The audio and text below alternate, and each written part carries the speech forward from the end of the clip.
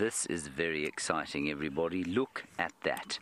I believe that to be the Prince Consort himself. Do you agree with me?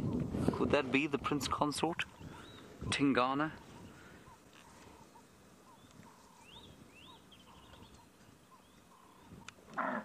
Ooh, there's a kudu alarm calling. Just listen to that, because we often talk about it. We seldom are able to actually let you hear it, though. You hear that? Whoa! And he's calling, he's calling!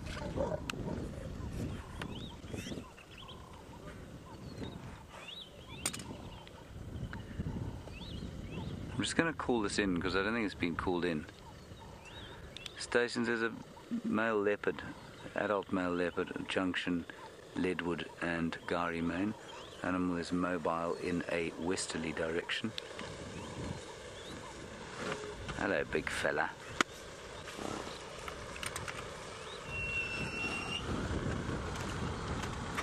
He's on.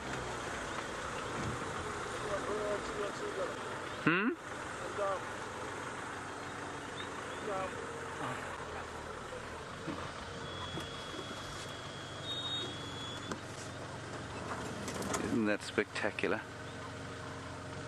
I haven't actually stopped to have a good look at him yet. Okay, let's turn around.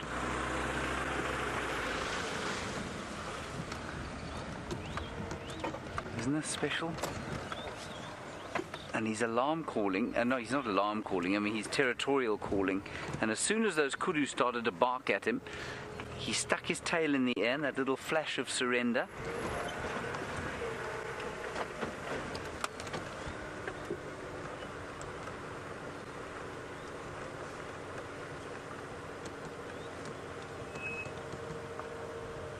Ah, it's wonderful.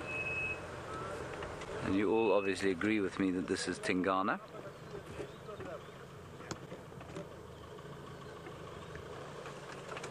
And if you are perhaps a new viewer, that vehicle in front of us is another safari vehicle, of course, and they are just, you know, there are lots of safari lodges around here, and they're enjoying the sighting like we are. And Tingana has maintained that limp. He's got a very slight limp on his right foot. It doesn't seem to affect him at all. Keep going down here.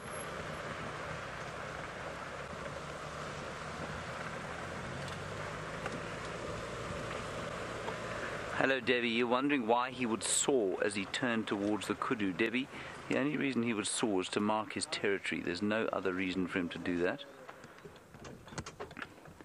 And he's not hunting. That's why he didn't worry too much about those kudu.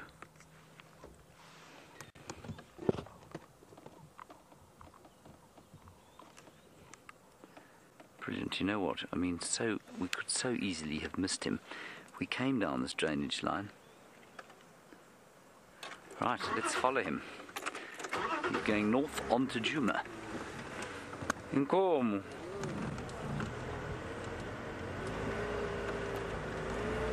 And I'm afraid nobody else seems to be allowed to follow him, because we're the only ones from Djuma here. He's just marked his territory there. Now, many of you might consider that fairly strange behavior, but leopards will not, they will seldom hunt while they're marking territory. He's definitely in some state of, not agitation, but he's on a patrol. And that's why he's walking in the middle of the drainage line. I've watched leopards when they're hunting along a drainage line. They don't walk in the middle of it like this. They'll go either side, because they want to maintain the cover. Let's see if he doesn't call again.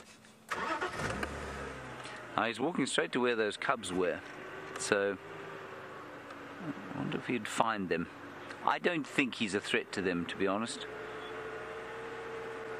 They have shared kills before. Let's just get next to him. He might also be looking for Karula. You know, I'm suspicious that she's coming back into estrus. So let me just get in front of him there, Craig.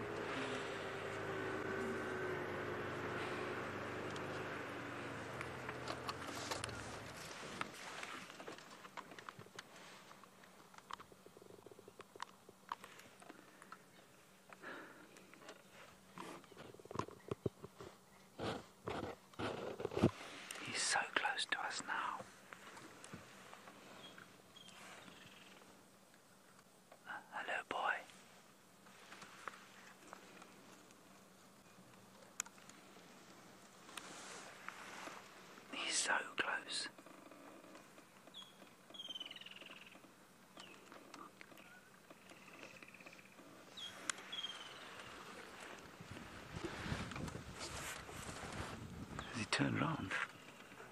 Can you see him? He's right behind. What's he doing? He's standing. Yeah, he's doing that. He's turned around. Okay.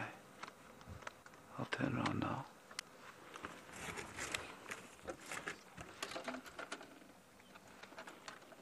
I'm just not going to move because I would quite like him to come back this way.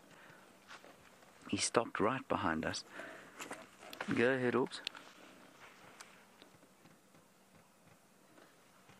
I'm going to turn.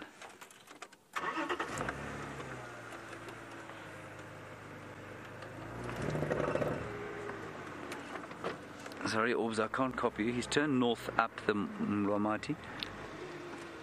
There we go.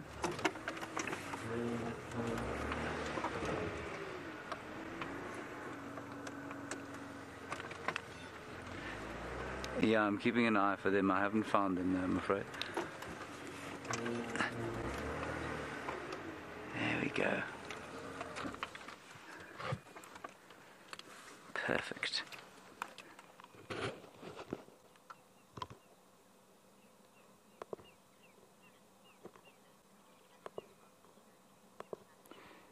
Tanis, a good question from you about territorial marking, and do all animals mark their territory? Tanis, they don't, you know. Many animals are not territorial at all. Elephants, for example, don't mark territory. Buffalo don't mark territory. Impala do some of the time when they're going into the rutting season, then they'll mark territory. But the cats, and with this sort of noticeable exception of the cheetah do mark, but they don't have very definite territories. But the rest of the cats are very territorial. Lions, leopards, extremely territorial. Hyenas, very territorial. Even the small cats, serval and caracal and African wildcat, they will be very territorial.